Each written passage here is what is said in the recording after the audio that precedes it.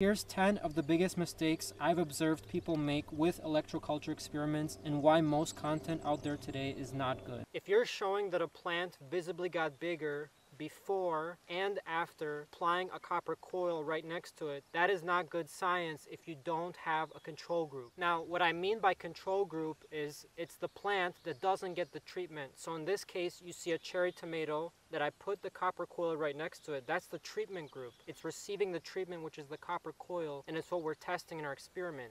Whereas here in this cherry tomato, there's nothing there. So this is what's called the control group. It's not receiving a copper coil. And you must have a control group in your experiment, because if you don't have a control group, how will you know that the copper coil has caused a difference? You have no standard to compare it to. There could be a million different reasons why the plants in your garden are getting bigger. As time passes, as we all know, God, through nature, makes plants grow. And so the copper coil does not necessarily have to be the reason why your plants are getting bigger. Many people online that have done tests with copper coils have also been saying that they don't remember having seen plants in their garden get so big before applying copper coils. But it's never a good thing to just use your memory to gauge whether a treatment, or in this case the copper coil, has made a difference. Because as you know, when you garden or farm, each year the seasons change. One season you might get a lot of rain, and then the next you might get a dry spell. So it's never a good gauge to use only your memory as a baseline to compare whether the copper coil has made a difference or not. You must set up a proper control group, a plant without any copper coil, in order to get to do good science. Second biggest mistake I've seen people make with electroculture experiments is that their sample size is too small. So let's assume that you have a good control group to compare with your treatment group, and you go online to share your video of your electroculture experiment. If you're going to stare at the camera and make the bold claim that this copper coil or whatever other electroculture treatment you did made a difference in the size of your plants, that's intellectually dishonest and sloppy work if your sample size is too small. You can't draw any real conclusions with that. The next biggest mistake that I see people make with electroculture experiments is that they're not properly controlling their variables. So what do we mean by that? Here I have a tray, again, with 4 cherry tomatoes. When you do your experiments, you have to make sure that you're starting your seeds at the same time, you're giving them the same amount of water, you're giving them the same soil mixture or plant starting mixture, and that you're using the same seed brand. There's so many different variables that you have to control for. Like you have to be crazy to the point where you're controlling all the variables that you can, because if you don't control your variables, how will you know that it's the copper coil that made the difference and not something else? 3 of these cherry tomatoes, they're in the same exact size container. I got these red containers from Costco, and one of these is in this dollar store white container. You can see that the size of these 4 plants is different. These 2 tomatoes are about the same size, whereas these other 2 tomatoes are a slightly different size. You'd be surprised to know that for all 4 of these cherry tomatoes, I started them indoors at the exact same time, with the exact same amount of water regimen, same seed starting mix. I tried controlling all the variables that I could, and look at what happened. Even if you control all of your variables, or most of your variables, you can still get significant variability at the time of planting. So if you're going to be planting and applying a copper coil, even if you're controlling as many variables as you can, you will never know really if it's the copper coil that made a difference or not, only because there's so many variables that you have to control. So I was exaggerating a little bit when I said that you can never know if the copper coil can make a difference or not, just because there's so many variables that you have to control. You can know if the copper coil made a difference if you have a good control group, you have a big enough sample size, and like I said, you're crazy enough to control as many variables as possible. You have to control all the variables that you can. Now in this case, the one variable that I believe as to why these cherry tomatoes are different in size right now, despite me having controlled them previously, is that I ended up having them get stressed out unevenly. So when they were getting hardened out, they did not receive the same amount of sunlight, and they were not hardened off in the same way. So that's why I believe the size difference.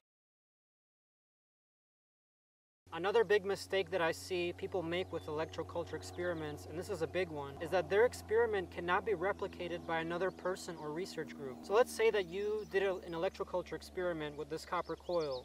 You did it once, 2, 3, 4 times. You ran your experiment several times, and each time it worked for you. You notice that your plants got bigger, but as though that the copper coil made the difference. Now, if you describe your methods to another person or another research group, and this other group of people imitate your experiment and they try to replicate it, they try to do the exact same steps that you did, but they are not able to get the same results that you got with your copper coil, what that means is that calls into question credibility and the validity of your experiment.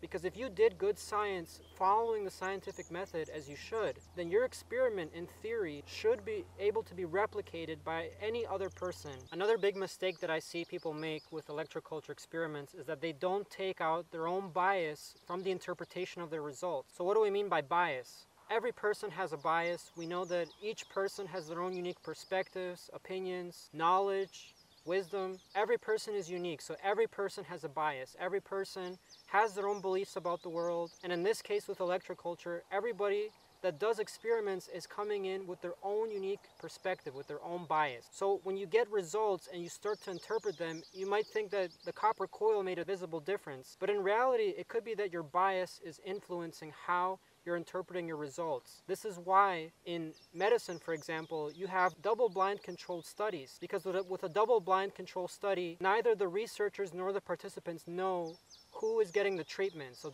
essentially they're blinded. It's to reduce the bias of both groups so that the researchers aren't biased and the patients aren't biased. Sometimes when a person is doing research and they don't carefully remove their own bias from the interpretation of the results, what that can look like is, for example, if they're running a statistical software to analyze the significance of their results, if they were expecting a specific result or they had something in mind, they were favoring one result over another, and they didn't carefully control their bias, then that could look like them trying to fudge the numbers or trying to skew or distort how they do their statistical analysis because of their bias, because they want to try to force a result that in reality wasn't. So that's something that you have to be careful of. If you're doing an electroculture experiment, you have to control and keep your bias out of the experiment as much as possible. You have to be neutral. Another thing that you should always remember is that correlation does not equal causation. So let's say, for example, you have a copper coil, you stick it next to one of your tomato plants, and then after a couple of weeks, you notice that some of your tomatoes start to get bigger compared to the tomatoes that didn't have a copper coil next to them. It's a nice correlation, it's something that you visually observe, but that does not necessarily mean that that copper coil was the cause of that effect, of that change in size of the tomatoes. We know that there can be many confounding factors, which can be other things at play. For example, you could have the texture of the soil, you could have the nutrient composition of the soil be different in one part of your bed versus the other. So in reality, it could be that those tomatoes that got bigger compared to the others just had more nutrient-rich soil compared to those that had the copper coil. It does not have to mean that the copper coil is at play. This next point is a big one.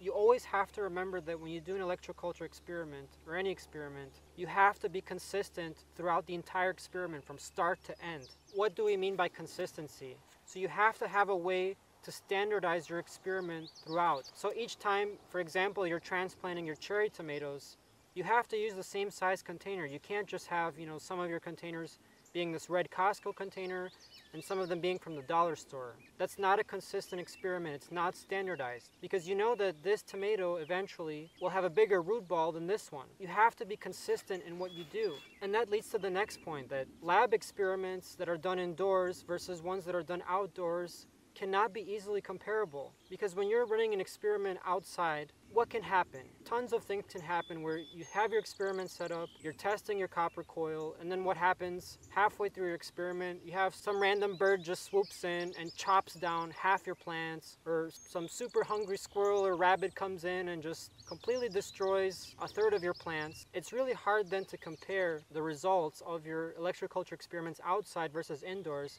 because indoors, your experiments will always have better control than outdoors. Another big mistake I see people make with electroculture experiments is that they don't take precise and accurate measurements of their treatments and controls. So for the sake of this video, I won't be going through the nuance of precision versus accuracy, so let's just use precision in this case.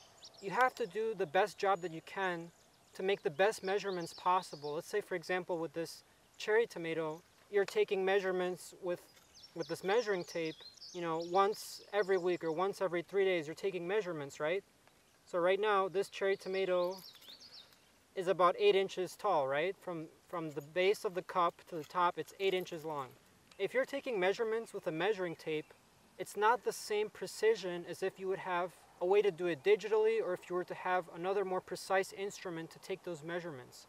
So that's something you always have to keep in mind, is how precise are you being when you take measurements. Now, the final point that I want to bring up is conflict of interest. It's a big moral, ethical problem that you cannot ignore. Good, honest, trustworthy research has to be free from conflict of interest. If somebody is running experiments and they knowingly in their mind, they know that they are receiving financial incentives, or they have a financial incentive or pressure to do these experiments, they have a conflict of interest that they have to declare. There is somebody that is funding them. It's the motivation behind what they're doing makes the conflict of interest. There is a fine line between conflict of interest, where the motivation is not right, it's morally wrong, and it has to be reported, versus if somebody is doing research and they're receiving funding. In many cases, a person that is doing research does receive funding from another third party or from another person. It is not bad to receive funding from somebody else to do research, but there cannot be a conflict of interest to get a certain outcome. Like, there cannot be pressure from that financial incentive to try to prove a result. So in the case with electroculture with copper coils, what would the conflict of interest be? If you were to have a product, let's say the copper coil or an electroculture antenna or whatever other product that you're trying to sell, and you're showing that you're getting specific results with this product, when in reality it's a sham, the product doesn't do anything, but you're selling it anyway, and you're telling people that it does work, that's a conflict of interest, because the work that you showed, that you visibly showed that it made a difference, but yet in reality that product or that item doesn't make a difference, then that's morally wrong. That is a conflict of interest. Conflict of interest is a big serious problem in research because it can affect quality of the researcher's work.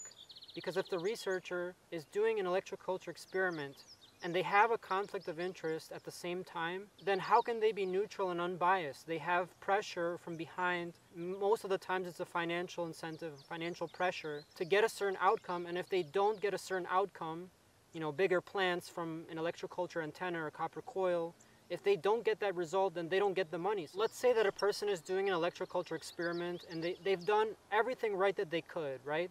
They have a good control group, they have a good enough sample size, they've controlled all their variables, they've been consistent, they've taken precise measurements, like they've done everything in good science a good researcher has to do.